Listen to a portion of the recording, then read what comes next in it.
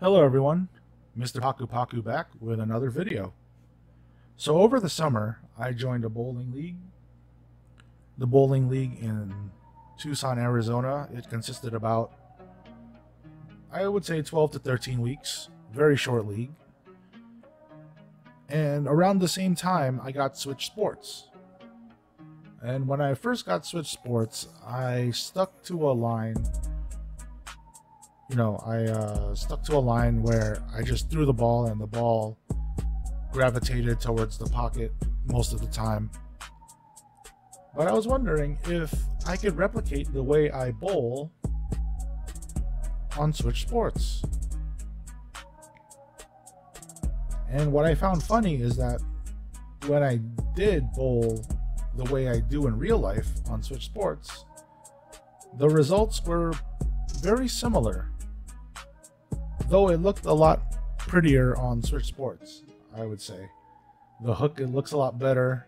The spares are a little more consistent. My average on Switch Sports is a lot higher. In League, my final average was about 121 pins. It's not so good, but I'm still learning the game.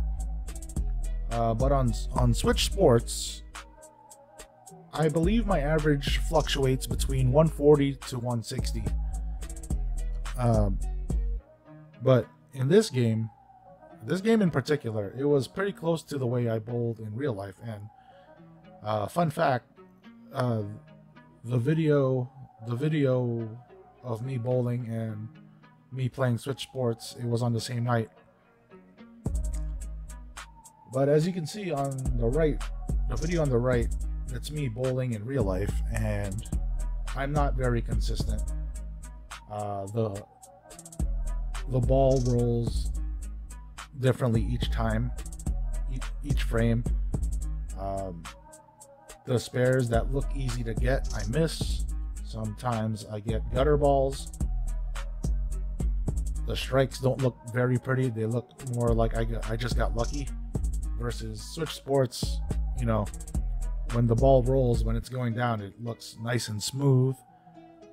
And if I miss the spare or the strike, it's basically my own error of releasing the ball too early or not throwing properly.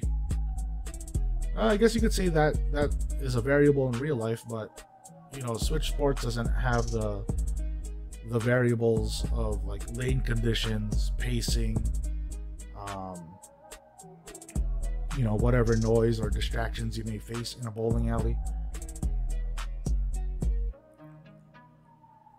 Because when you're bowling in real life, you're swinging like a 15-pound ball, so fatigue is a factor. Whereas in Switch Sports, yes, you can get fatigue, but what you're swinging around is like a weightless controller, so it probably would take you a lot longer to get tired. It probably would take you maybe 10 games playing Switch Sports to get as tired as playing 2 games in real life bowling.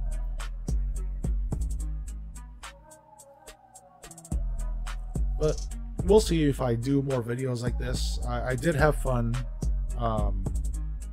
at least filming and trying to compare both videos. It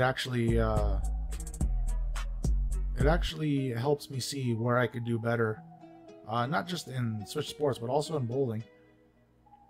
And that's the whole point of me doing this. So as you can see, I ended up with a 124 in real life, 130 in this game.